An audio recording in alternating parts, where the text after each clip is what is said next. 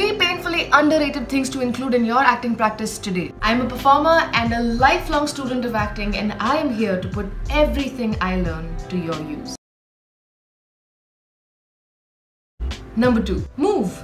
Now, I have personally felt the shame in this one, but stick with it and it will set you free. Play some instrumental music and move. Give your body permission to respond to the music non-mentally and enjoy the liberation that comes with it.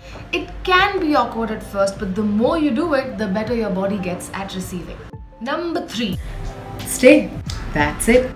Okay, I lied. This is actually much harder than the 2 before. But hold your body in silence and non-movement, even if it is for 2 seconds at a time. You'll see, you'll get better at this. Do this consistently every day, and I promise you this goes a long way in grounding your performances.